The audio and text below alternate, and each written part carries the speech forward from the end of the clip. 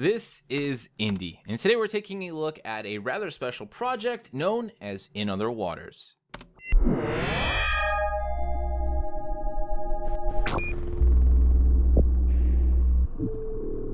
In Other Waters is what I can best describe as a narrative-driven exploration and interface experience being developed by Gareth Damian Martin. He's a writer and artist. You may have experienced some of his work over on Killscreen.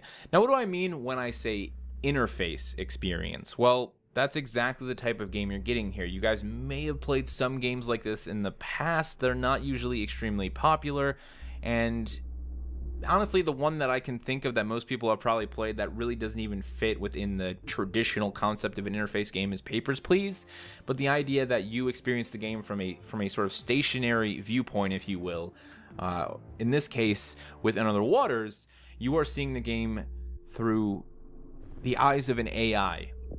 This is the AI's interface, what the AI can actually see, and it's basically the data center for a diving suit. This allows you to use sonar to scan the ocean environment that the game takes place in. You'll be able to take samples. You can obviously monitor the human who is inside the suit, including their oxygen levels as well as the power levels of the suit. And that's really where the narrative for this game gets quite interesting and quite fantastic. This is a very, very sci-fi experience, like old school good sci-fi.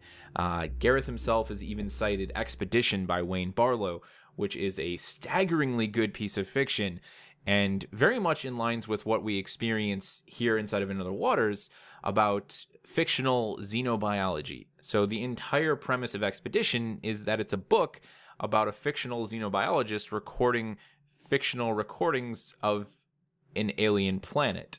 So we're getting a little bit of that here. Now, as the AI that will eventually be known as Uma, you're going to be interacting a lot with the diving suit's pilot and human, Ellery Voss. Ellery Voss is one of the game's main characters.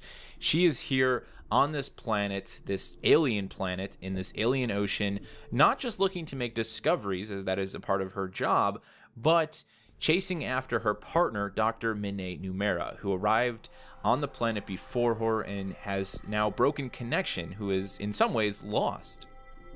She has left this suit behind for Ellery, containing you, the AI, and that's kind of where your whole journey begins in Other Waters. Now, the overarching narrative of In Other Waters, the world that this game takes place in, is one where Earth has been stripped of just about all of its resources. It's left as sort of a shell of its former self, and humanity has now reached out into the stars looking for new life and new locations that they could potentially call home.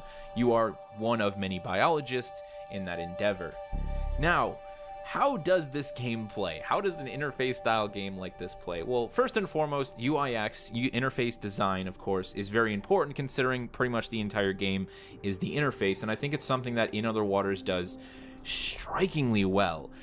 I'm not normally like super head over heels for these sorts of games because I feel the interfaces themselves are often too barren, and while there is often much for these games to tell through narrative if they do it right, I've just rarely ran into a game where it's grabbed my attention like In Other Waters has. I mean, look at the footage of this game. Look at the gameplay. This is from the demo, which, by the way, is completely free to download. It's about 30 minutes, and all of the information you need to gain access to the demo on either PC or Mac is right down in the description.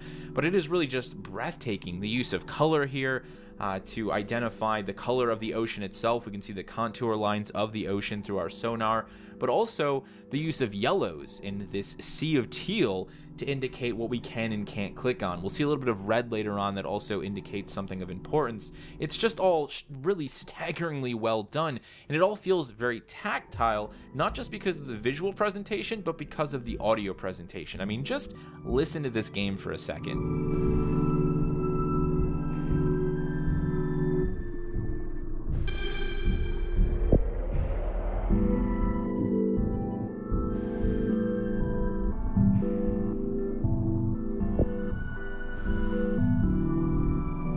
It sounds incredible, and it's that use of sound with the blend of all of the visuals going on in front of you that really brings this interface 2D style experience to life in a way that I've seen few other games like this do. It is really properly well done. I think if you are going to have any sort of an interest in this style of a game, I mean, you know, they're doing it well here. Like, some people are just not going to be interested in this sort of thing at all, and I completely understand that. But if this is something that could strike your fancy, I think Gareth has done the best possible job he can in making the presentation for this game just unbelievably top tier. Now, we could talk quite a bit more about the game's mechanics.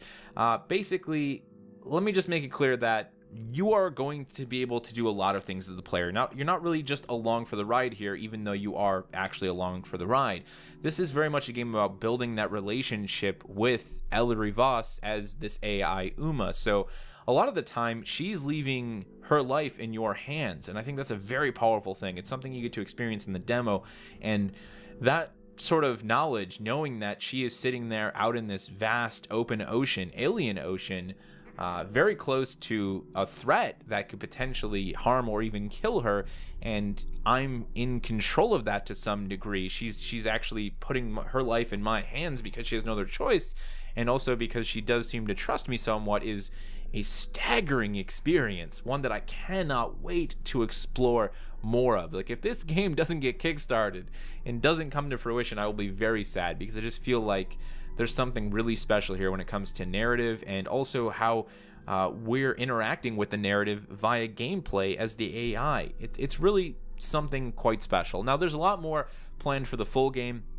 including a lot of player choice, a lot of freedoms, the ability to push the narrative forward and develop these racial relationships, or to instead focus more on exploration, because after all, you are a xenobiologist. You're very interested in the alien life in this alien ocean, and you can instead go out and just make new discoveries. You can come back to your main base and chart courses to make more discoveries. You can use discoveries that you've already obtained to create solutions to problems that you might run into out in the open ocean. There's a lot here in terms of gameplay. It's just presented in this 2D interface. But I think it's important that we talk a little bit about why games like this are so important for the medium, or at least why I think they're so important for the medium.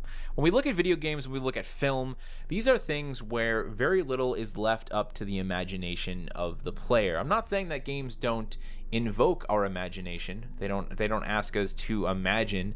Sometimes they do, but more often than not, the creators of said games have developed and crafted everything to look and appear a specific way. You know, when you play Mass Effect, well, that's the Asari.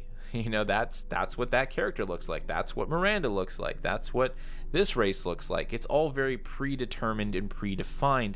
Very little is left up to the imagination. However, when you read a book, when you're presented with a narrative through text, your experience is almost 100% crafted in your mind via your imagination, via your ability to take that narrative and paint your own picture. Now, obviously, some books have artwork on their cover, and you might use that artwork to influence your imagination, your painting of that picture, but that's as far as it goes. That is very much the same experience we have here with In Other Waters. The UI that we see, the choice of colors, the audio, those act as the book's cover, and everything else that happens within that interface is the game's narrative. It's up to you to paint the rest of that picture. So when I go into In Other Waters and I scan a point of interest on my sonar, and I read about this fish, this underwater creature that is shaped like an arrow, that is crimson in color, that is actually gliding through this other substance in the ocean to protect itself from the spores, which are poisonous and deadly, I create my own vision, my own picture of what that fish, what that creature looks like. That's the beauty of a game like this. Much like D&D, so much is left up to the imagination, and that creates an experience that is not just diverse from individual to individual, but almost entirely unique from individual to individual. My experience with In Other Waters will be different from your experience because I am going to create a different picture in my mind than you are. While we are still experiencing the same game in terms of its narrative, we may make different decisions, we may respond to Ellery differently, but again, most importantly, I will paint quite a different picture than you, because It's not often that two humans imagine or create things in their head in a similar fashion. That makes this game strikingly unique and fantastic, like few other games will ever be able to be. You just can't do this sort of thing with a full-blown AAA game or even with a 2D indie experience. When everything is presented before you and predetermined and pre-decided, this is how that looks and that's how this looks, that's the end of it, plain and simple. But when you base your experience off text, off a very minimalistic approach like the one we get in Other Waters, it's all your own. I love that. I love that idea tenfold. And that's pretty much all I have to say. I really hope this game is successful in its Kickstarter campaign.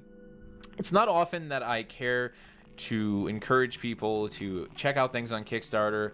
I'm not really like a super diehard early access person, but when I see a project that is doing something special, when I think they've already presented something, in the case of the demo for Another Waters, that is breathtaking within itself, then yeah, I like to point it out to people. I myself have already backed this project.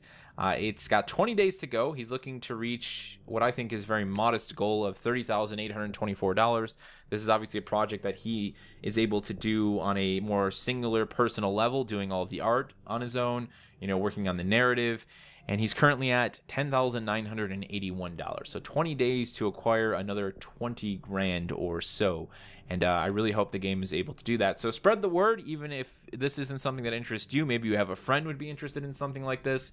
These are the sorts of projects that deserve to be on Kickstarter because they simply won't work in the real world, quote unquote. A publisher is not likely to support a game like this because they don't see the monetization profit, they don't see the mainstream profit. It doesn't mean something like this doesn't deserve to get made, and it doesn't mean there aren't a group of people out there who aren't genuinely excited about this sort of an experience. It is taking storytelling that we experience in a book and bringing it to a interactive level.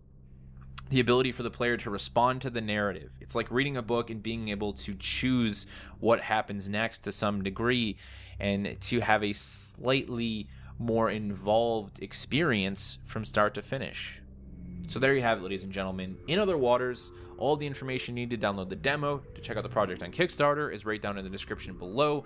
Thank you so much for joining me for this episode of This Is Indie, and I will see you for the next one.